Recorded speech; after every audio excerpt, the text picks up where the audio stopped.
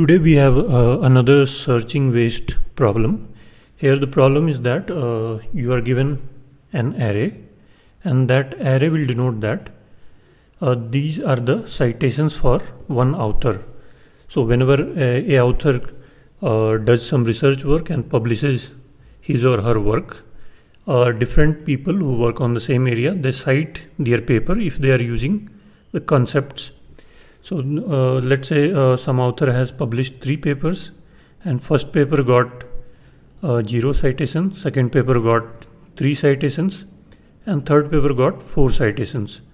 And here you will be given the input in ascending order. So here you have to find the H index for this author. So this is the data for one author. So what H index means that how many papers are at least more than. So if there are k papers which are cited more than k number of times, then H index will be k. So here 4 is there. So what can be the H index? Can H index be 4?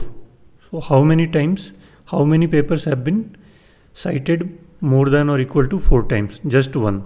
So this 4 does not match with this count. So both are same. You see, this number of citations, number of papers which are cited k or more times should be more than k. So can it be 3? So 3 or more, only 2 papers are cited. So it cannot be 3 also. Can it be 0? Yes, 0 can be there, but we have to find the maximum of that. So we will return 2. So 2 papers have been cited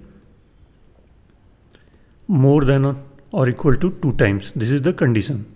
So 2 papers have been cited, in fact more than or equal to 3 times, but we cannot make it any higher. So we cannot find 3 papers cited more than or equal to 3, but we can find 2 papers which have been cited more than or equal to 2. So the H index for this will be 2.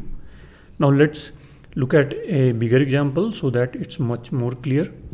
So first approach we will take is linear time, ON. Then this will develop the concept. Then we will use this sorting property to a better level, and we will use binary search to reduce it to order log n. So let's start with the linear solution. So we will start from this index, last index. So are there 13 or more papers which have been cited more than 13 times? No, 13. Just one paper has been cited 13 or more times.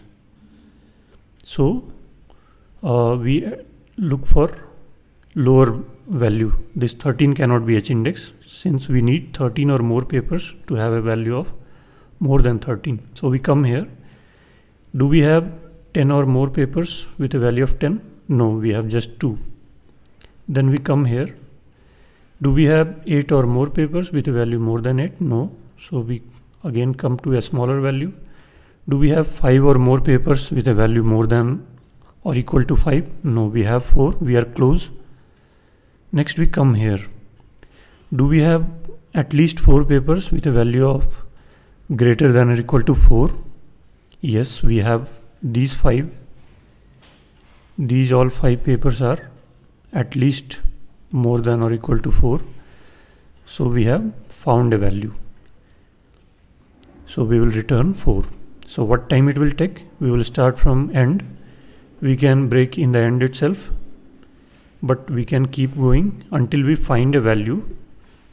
So let's say we found a value I, for which AI, if this array is AI is less than n minus I. So this is n will be here, n minus I will be this count. So we have to find the rightmost I from the beginning or leftmost from the end. You can start from beginning also, this should work. So you see, do we have at least 0 papers more than or equal to 0? Yes. So we keep going until we reach 5. Then we take the previous index, that is till here it's valid. Similarly from right we will come here. So both ways it will work. and finally we will return this difference, n minus I minus 1. Since here it's, let's say this is 0, 1, 2, 3, 4, 5, 6, 7. So n minus I will be 8 minus 3, which is 5. So it will be always 1 less due to this 0 indexing. So we have to return this value. So it's very simple. You can start from beginning or end. You can modify it. Now let's look at the log n solution. Since it's sorted, we can apply binary search here. So here 0, 1, 2, 3, 4, 5, 6, 7. So L left index will be here, right index will be here, mid will be 0 plus 7 by 2, that is here. So mid is here. So what we will compare here, if this is again A, if A mid is less than n minus mid, n minus mid is number of papers with citation more than or equal to this value, all the values to the right. So if this is less than mid, that means at least we have, so this is a valid index. So we have at least 4 or more papers more than this. So we know that that value that we were looking for will lie in this range. Everything here is valid. So we move L here, one position to the right of this, and again do the same thing. And if it's more, that is A mid is more than or equal to n minus mid. So let's say this value is A of mid, and this n minus mid denotes how many values are here. This is the count of values more than this value. And here this value is more than this count. That means there are not enough papers with a value of more than or equal to this. That means we have to look in left part. We have to move to a smaller value. Remember, when we did not find enough number of papers with a value more than or equal to 8, we moved to a smaller value. Are there enough papers with citation of 5? If not, again move to the left. So this is the condition. We don't have enough number of papers with citation more than or equal to the mid value. So we will go to a smaller values. We will look for it in this range. So here what we will do, we will move R to the left of mid, and we will continue this till left is less than equal to R, and when this breaks, then that means we are very close. So L will come here and R will come here, one after each other, and we will return n minus L. So that value will be this. So what we are looking for. So let's write the code for this. We will write both the codes. Both are simple. We can write them without taking much time. So the linear part is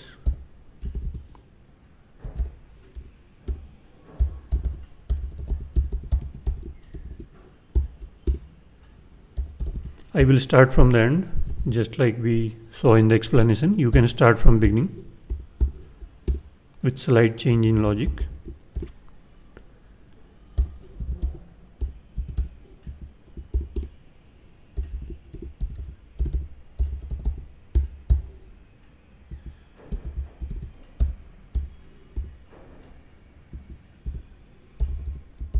So if we find this condition, then we break, we have a valid scenario, and this is the first one since we started from right. Otherwise, keep decrementing it so that this reaches till the end. Maybe it's possible that it reaches even the first value and still it could not find enough number of papers. Let's see an example. So let's say we have 50, 54, 57. Author just published 3 papers, but all of them are popular. So do we have enough number of papers with more than, do we have 57 or more papers with this number of citations? No, just one.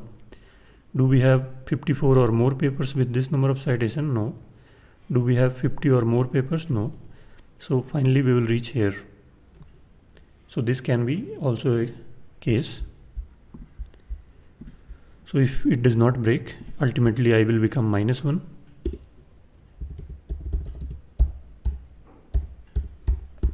So that's it. Let's try. So our answer is a 1 less than expected. Let's see why is that. So this should be n minus I. So we are at ith index, so the number of elements to the right. We had made a mistake here.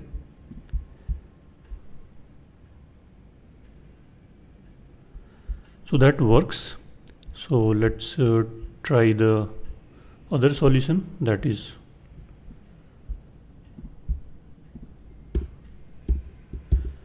log n solution. So let's comment it out.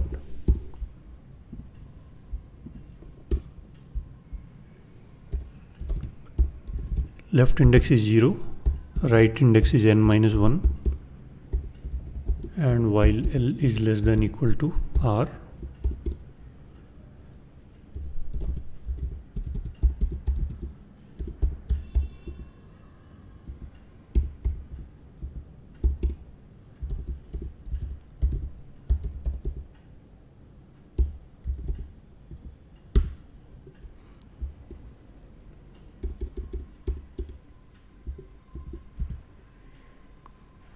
if it's less than n minus mid.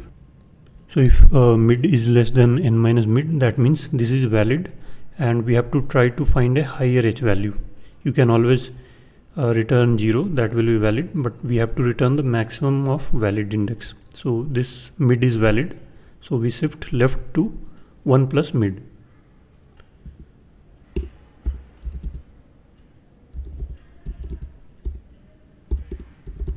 Else R is mid minus 1, and finally we return n minus L.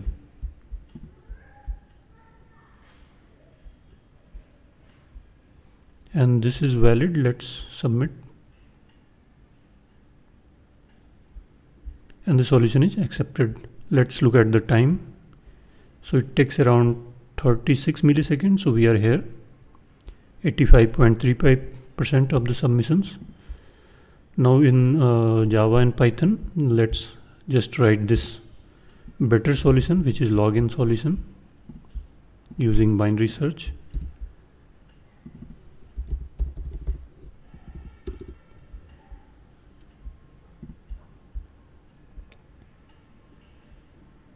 So no change required here apart from this size converting to length. And this is also accepted. And this time is even better. It's 0 millisecond and we are right here, better than 100% of submissions. Now let's do this in Python 3.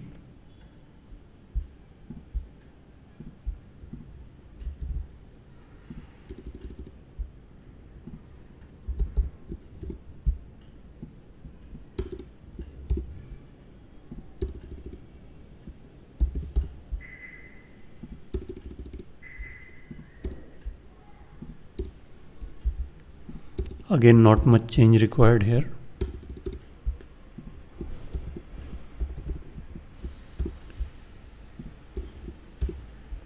It will complain in Python if this is not integer.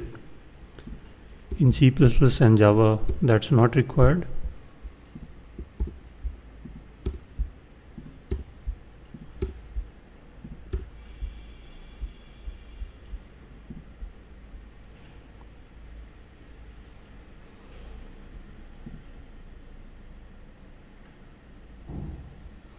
And the solution is accepted in Python as well.